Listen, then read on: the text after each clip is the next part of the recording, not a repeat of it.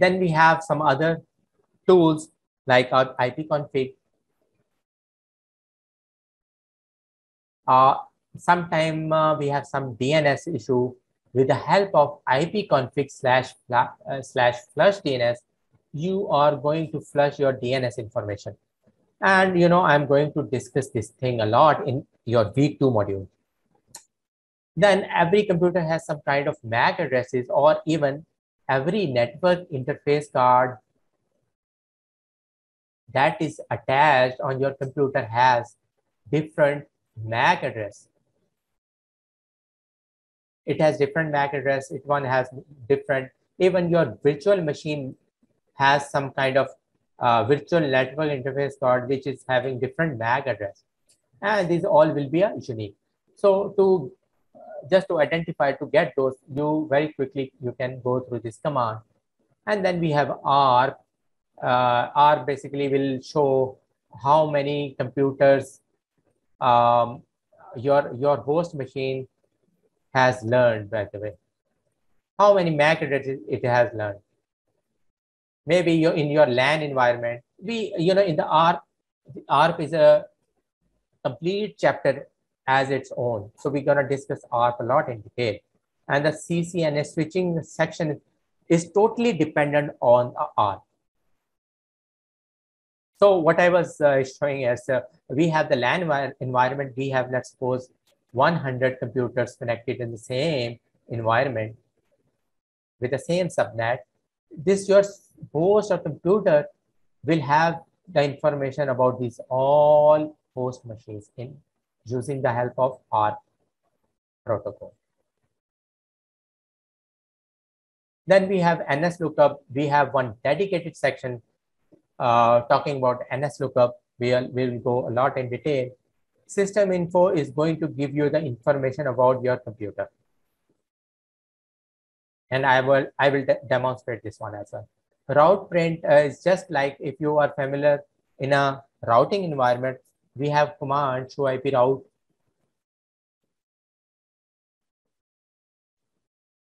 Which is going to give me information how many best paths do I have.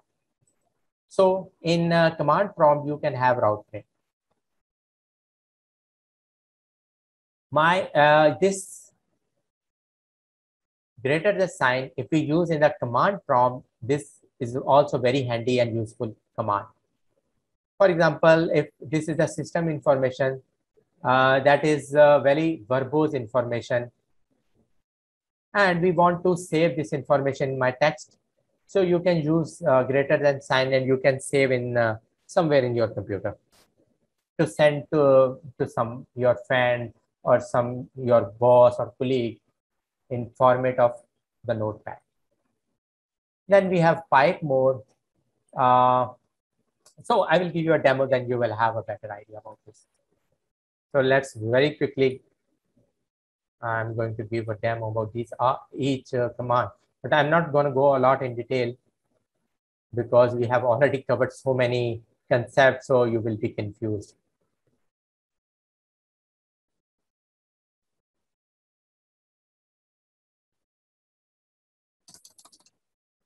I will clear the screen. So Ipconfig, very basic command, and you will use a lot. It will give you the information about what network interface cards you have, like Ethernet adapter I have on a VMware, which is virtual environment. This is also a virtual environment, and this is my physical local network interface cards. Then we have a wireless, and then these are can say what are the IP addressing I am using on my relevant network interface card. Like on my LAN, I'm using this kind of IP 192.16800.3. For my wireless LAN, which is not connected, it is media has been disconnected. For Ethernet adapter VMware, I'm using these kind of addressing. So very quickly, you can go over and check the IP connectivity. Then you have Ipconfig /flush DNS. So basically, if I will hit enter, it is going to erase all DNS information that resides in my host machine, which I do not want because I want to keep DNS information. And for the DNS, we have a dedicated section in week 2 module again.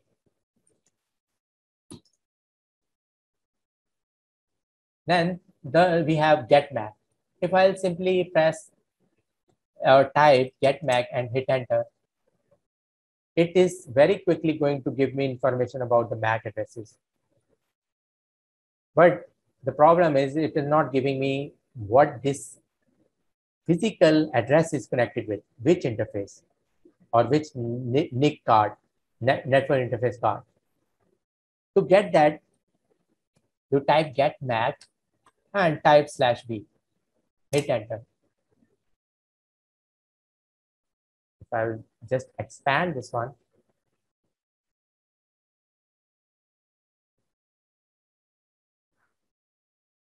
here you can see my VM virtual is using this physical interface card, physical address or the MAC address.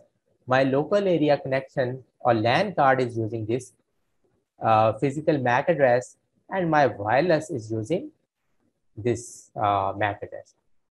So see how quickly you just get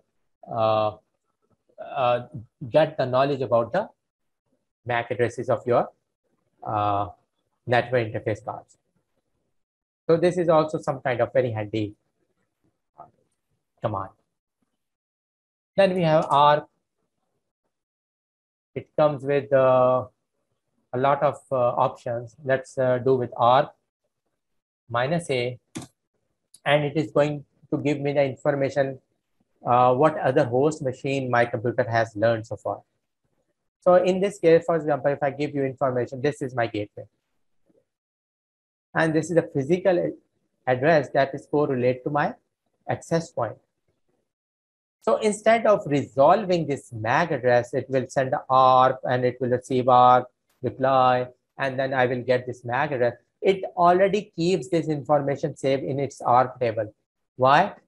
When I want to reach my access point, it will go directly to MAC address and just go directly to the access point, instead going through another process which I'm going to discuss in subsequent lectures. As I said, NS Lookup, we have one dedicated section for NS Lookup. But just give you information what it does. If you hit NS Lookup, it is going to give me information what my gateway address is connected.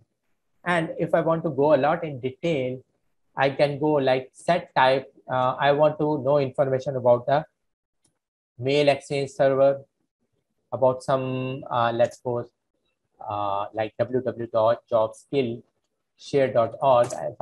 If I hit enter, it will show me my mail server basically have this name of the server is ns1.cloudfreight.net. So this is going to give me the information about my mail exchange server. So not to worry about if you are not getting this at this time, because my intention is just to make sure you have this command in your tool belt. And this is we're going to discuss a lot in detail in subsequent videos.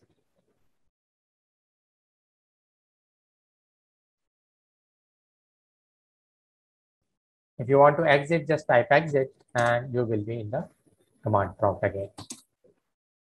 Then the other tool we have system info, which is going to give me the verbose information about my computer. Just type system and info. As you can see how quickly it is going to give me a nitty-gritty detail about what my computer is, what is the processor type, multiprocessor. I'm using Microsoft Corporation, the operating system version and the build. What kind of operating system name is Windows 10 Pro, and there is a ton of information.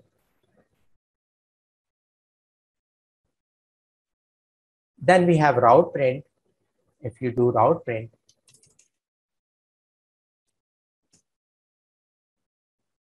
So this is just like IP routing table. It is having information about the multiple gateway, for example, and which is the best one I'm going to route from this. So this table is going to give you the information about that.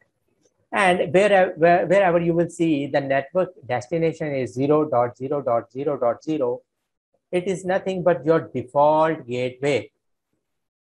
Just, I don't want to discuss a lot this one, what is default default route, because you will be confused then. So keep it for the routing topics.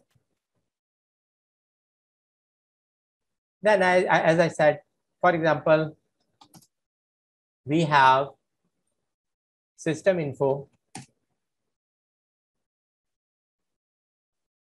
This all information I want to send using email address. Of course, I want to save this information somewhere. So for that, we can use the greater than command, and we can type, just a minute. We will use the command system info, then greater than sign, and where we want to save this file with the what name. Let's put the name of file is system info.txt. When I will hit enter, and if I take a look of directory, there's so much going on. But by the way, if you will go into C Windows System 32, you will find, sorry,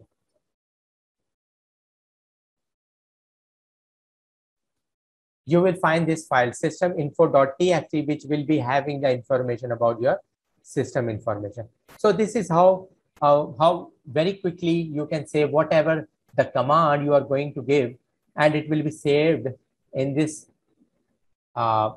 text notepad with the help of greater than sign. So this is the syntax. Then the last command is /more, and this is also very helpful and handy. Like in this case, if I type directory, and you can see there's so many things, so many pages it is going through, but I do not want this behavior. I want page by page. So what you can do, you can type directory, then pipe command and more. Now you will hit enter, you will see it is gonna go page by page.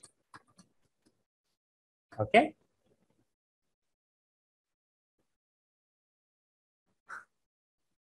So our demo time ends here.